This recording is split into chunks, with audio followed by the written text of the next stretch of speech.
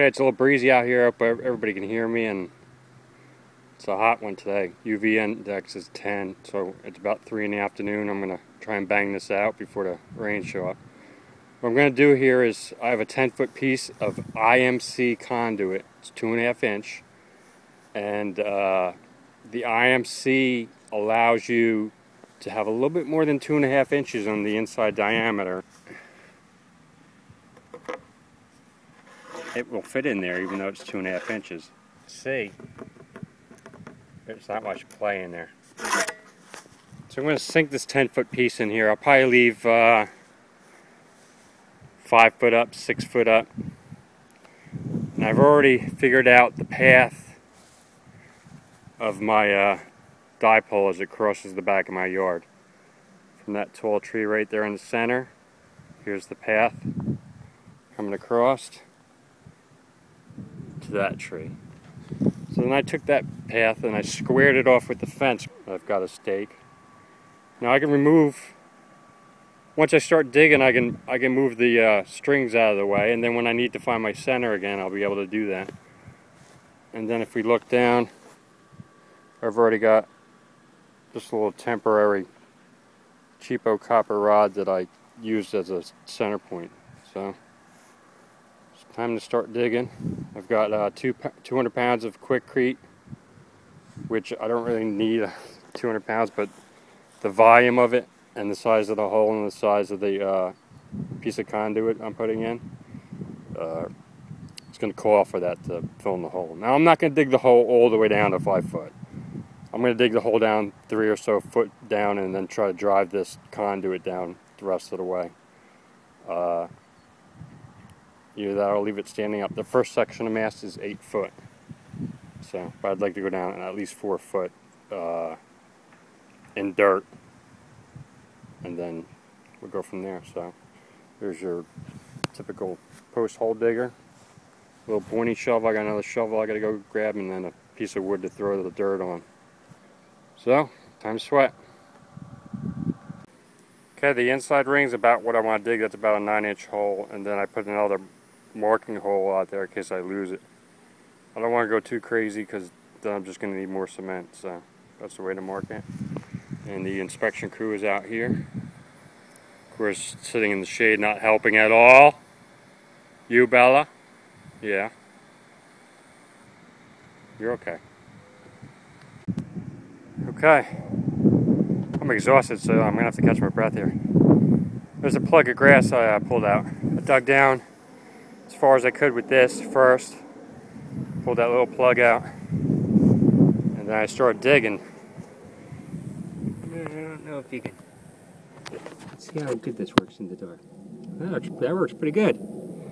It's about the 4 foot mark from the grass here.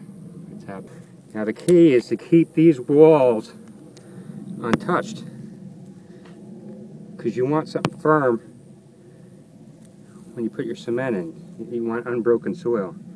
So this is pretty good right here, 4 foot.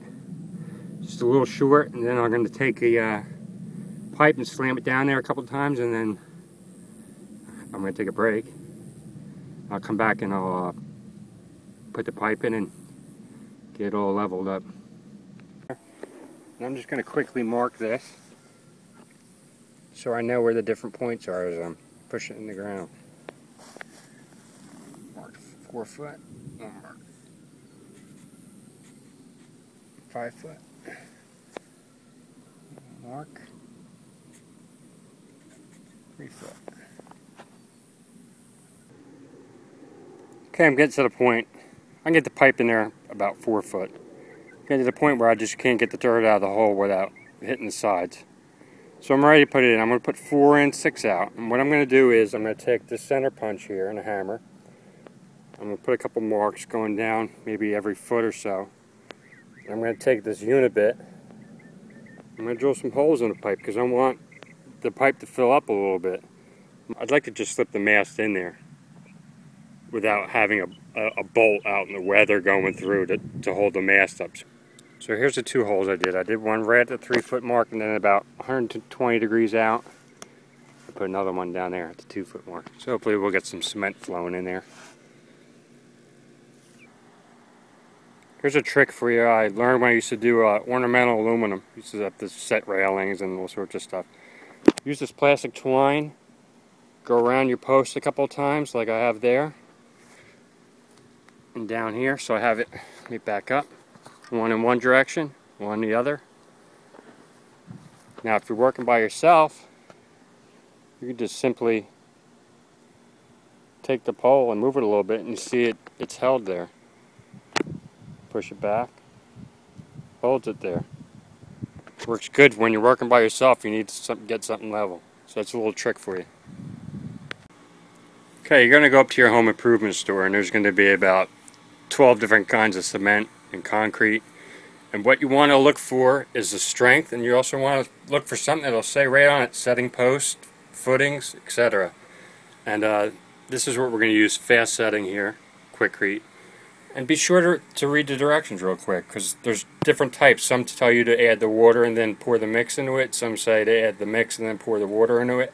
And there's also a limitation for how deep the hole is. It tells you what, how to go about. See, for holes deeper than 30 inches, fill to the depth of 30 inches and wait until the water soaks and then fill the rest. So make sure you read it because you want it to set up right. Now, since they want you to do dry mix to 30 inches, and make sure it's really soaked before you continue on. Down at about the 30-inch mark, you can see I put some blue tape to mark that location. So I'm going to do dry mix to there, make sure it's really soaked, and then fill up the rest of the hole. And then we'll make sure it's plumb. I know I've been saying level, but I kind of simplify things for people that maybe don't do construction type deal all the time. Level is horizontal, and plumb with the B on the end is for a vertical, just because I know I'm going to hear about that. So let's pour some mix. Okay, it took just under 2 50-pound bags. And we're at the that 30-inch mark.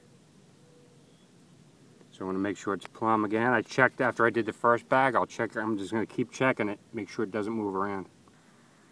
Now it says about 1 gallon per 50-pound bag, and if you do want to measure it, your typical 2-liter bottle is 2.1 quarts. So 2 of these to a bag. I'm going to take this rod here and just work in the hole here, going around. Make sure the water's settling down into the mix real good. Now in the beginning you saw how easy I could put this rod in. Once you get the water in the mix, and the rod's not going to want to go in there anymore. Okay, so the hole's all filled in. I actually filled in the center part. The holes didn't work out too well, so I poured some mix in the top. I got it to about where I wanted it, and I flushed it real good so that way the mast can still slide in there. So it goes down about 4 foot, and then it's cement. And I'm also driving a grounding rod right next to it. You can see it's at a slight angle away from it, so I'm not going to go into the new mix. Okay, I drove this rod in as far as I could, and then I hit something hard. There's a lot of coral rock here. I'm actually very lucky that I can dig a hole here. I'm going around the outside of the hole. I've scraped away all the cement, that way my grass can grow back. And now I'm going to start working on the grounding here. Okay, here's a grounding clamp. 2 to 4 inches, and then here's for going to the grounding rod itself.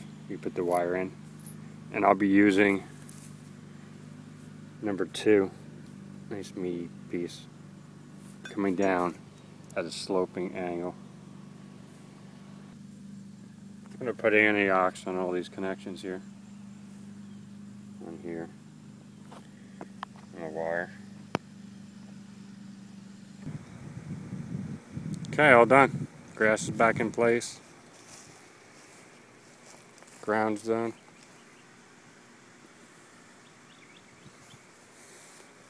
There's about 6 sticking out of the ground and about 4 going in the inside, and then the bottom 2 is filled with cement. So that's it. That'll be supporting a fiberglass push-up mast. Just as it was getting dark, I was putting the flat black paint on it. I got to touch up a little bit on the top, but